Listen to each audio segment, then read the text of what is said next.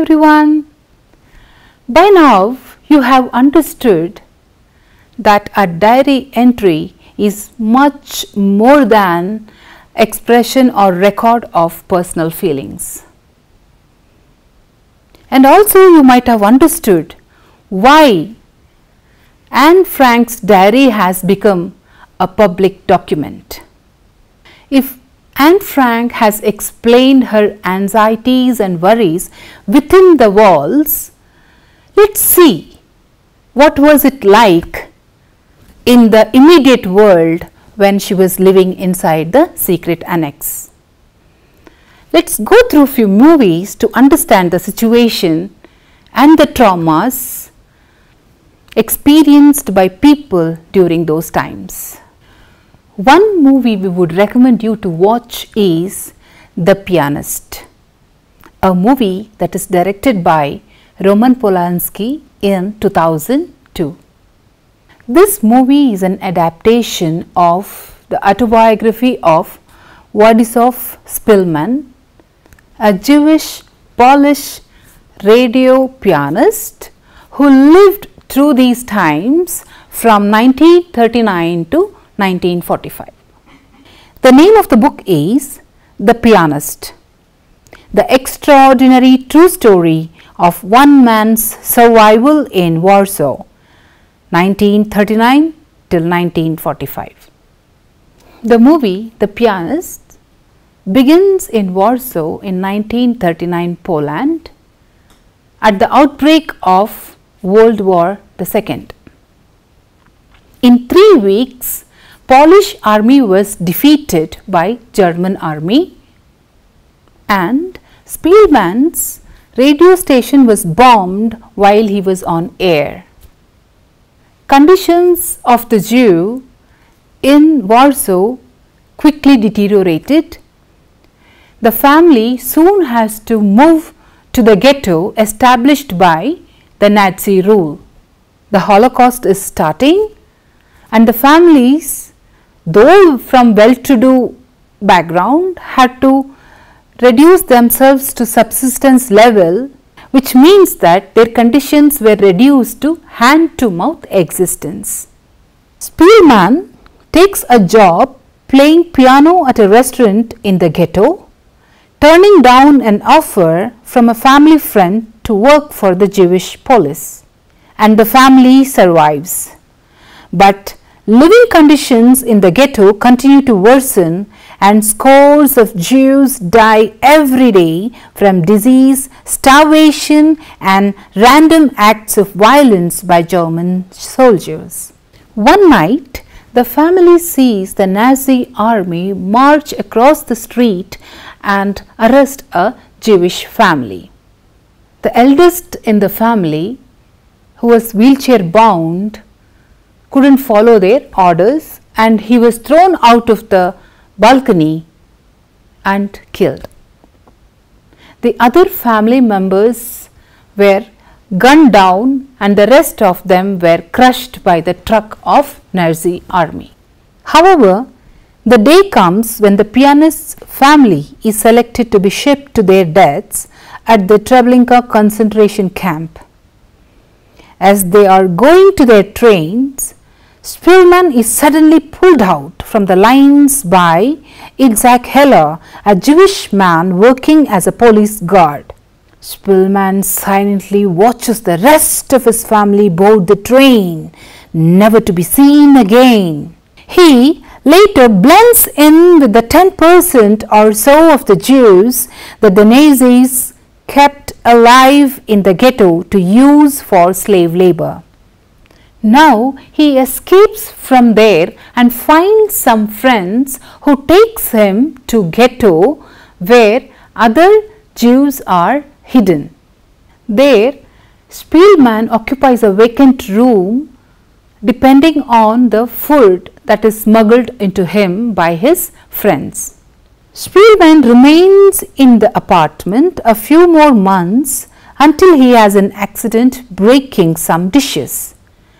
The noise blows out his cover and he has to flee out of the building and go to a Polish caretaker who collects money in the name of Spillman from generous donors and cheats him, leaving him to die in isolation.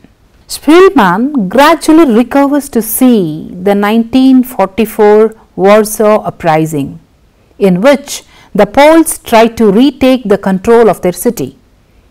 Soon the Germans start attacking the building and Spillman has to flee again. Spillman hides in an abandoned hospital, jumps back over the wall into the ghetto, now an abandoned, desolate wasteland of bricks and rubble. He stays there, rummaging through the burnt out buildings for something to eat and lives for a while, until one night a Nazi officer, Captain Wilhelm Hosenfeld, finds him. To prove Hosenfeld that he was a pianist, he plays. Hosenfeld, moved by the performance of Spillman, allows Spillman to survive in the attic even after the house is established as headquarters of the captain. Hosenfeld eventually abandons the house with his staff when the Russian army draws closer to Warsaw. Now, towards the end of the movie, newly freed Poles walk past Russian prisoner of war camp, and Hosenfeld is among the prisoners. The Poles hurl insults at the German through the fence, but when Hosenfeld hears that one of the Poles is a musician, he goes to the fence and tells him that he helped Spillman. But before the help reached, they had departed without a trace. The movie ends with Spillman playing the piano for the radio station. Another movie you can watch is The Boy in Striped Pajamas, directed by Mark Herman in 2008. During the Second World War, 8-year-old Bruno and his family leave Berlin to take up residence near the concentration camp where his father had just become commandant. Unhappy and lonely, he wanders out behind his house and one day finds Shmuel, a Jewish boy of his age. Though the barbed wire fence of the camp separates them, the boys begin a forbidden friendship, oblivious to the real nature of their surroundings.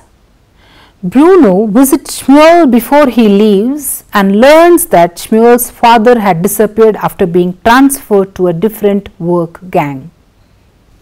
Bruno decides to help his friend Shmuel, and Shmuel gets a pair of clothing, that is the striped pajamas with a cap, to disguise Bruno into the camp. Bruno removes all his clothing, digs under the fence and enters into the camp in the striped pajamas. Bruno was surprised to see the people so frail, weak, all in their uniforms, and was wondering at the situation there. Bruno and Shmuel were searching inside a hut for Shmuel's father when the army round up and pushed them into a room. Back at the house, the mother and sister discovers the missing of Bruno and report it to their father. The father and the army mounts a search for Bruno, and the family dog ends up at the fence finding the clothes of Bruno. The father guesses the situation and instantly runs into the camp in search of his son.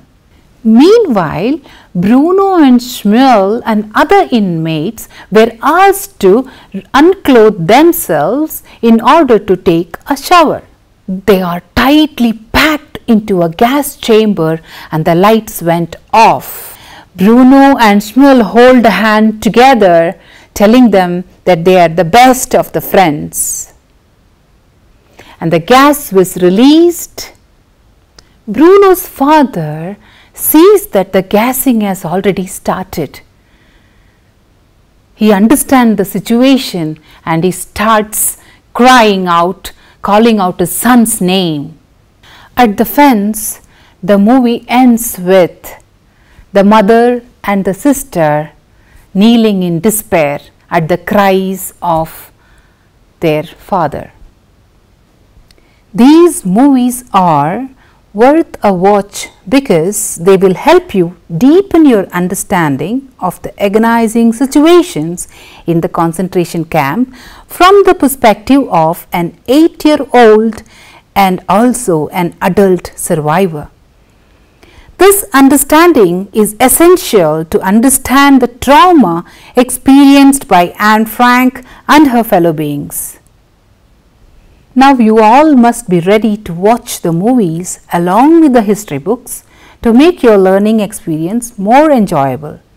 Such references will deepen your understanding not only of the facts but also of the human elements, crisis, social circumstances, relationships, exploitation and etc., which are all built into those historical facts. You have now two very interesting resources to watch. They are films. They must definitely captivate your interest. What other texts can you resort to, or what other resources can you resort to when you study such texts? Have you heard of oral history? This is what an oral history is. Oral history is a method of conducting historical research through recorded interviews between a narrator with personal experience of historically significant events and a well-informed interviewer. The goal is to add details to the historical record. A brilliant example of an oral history is Voices from Chernobyl, which is the first book to present personal accounts of a nuclear tragedy. Journalist Svetlana Alexievich interviewed hundreds of people affected by the meltdown, from innocent citizens to firefighters to those called in to clean up the disaster, and their stories reveal the fear, anger and uncertainty with which they still live. Composed of interviews in monologue form, Voices from Chernobyl is a crucially important work of immense force, unforgettable in its emotional power and honesty. Next time you go for another lesson, don't forget this interdisciplinary approach. Hunt for texts, resources, movies, documentaries, whatever can take you wider and deeper into a text. They are worth it. They will kindle your curiosity, your spirit of inquiry, and definitely you will become strong learners who can search independently. This will not only enhance your language skills but also sharpen your critical thinking, your analytical thinking, and your confidence to ask questions and to answer queries of other people. We will meet again with another lesson. Till then, it's happy learning from Miss Reena and Miss Vinita. Thank you.